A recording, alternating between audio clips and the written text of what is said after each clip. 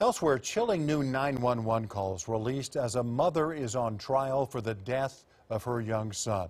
Rebecca Hogue back in Cleveland County courtrooms today, charged with first-degree murder. Her son, 2-year-old Jeremiah Johnson, died in January of 2020. Prosecutors say he was abused by Hogue's boyfriend, Christopher Trent. Trent was later found dead after hanging himself in the Wichita Mountain Wildlife Refuge. Prosecutors also allege Hogue failed to protect Jeremiah, her son, from the abuse. And a warning here, these 911 calls, as usual, are disturbing. News 4's Bria Berry was in the courtroom today, and she has the very latest for us. Ryder's grandmother emotional as she testified she never liked her daughter's boyfriend, Christopher Trent, and she even confronted him when he spanked the little boy. I just woke up next to my son. He's cold. He's not breathing. A frantic call to 911 the moment Rebecca Hogue found her 2-year-old son, Jeremiah Ryder Johnson, unresponsive.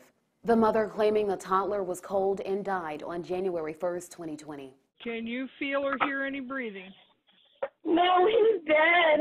Thursday, day 2 of testimony in the mother's trial happening inside the Cleveland County Courthouse. Hogue charged with first-degree murder, accused of enabling child abuse in her son's death. Police say Hogue's boyfriend, Christopher Trent, was the primary suspect in the case. He hung himself 3 days after the toddler died. Hogue's mother, Diane, taking the stand Thursday, telling the court she wasn't a fan of Trent and that he tried too hard to impress her and even lied about his age. Diane testifying about a time she noticed a mark and a cut on Ryder's face. When she asked Rebecca, her daughter claimed Ryder fell off the bed. Diane says she witnessed Trent pop Ryder's hand after the toddler broke 2 eggs.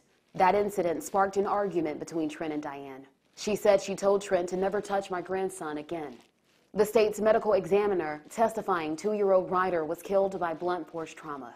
In Cleveland County, Bria Berry, Oklahoma's News 4. All right, Bria, thank you. Testimony will continue tomorrow morning at 9 o'clock.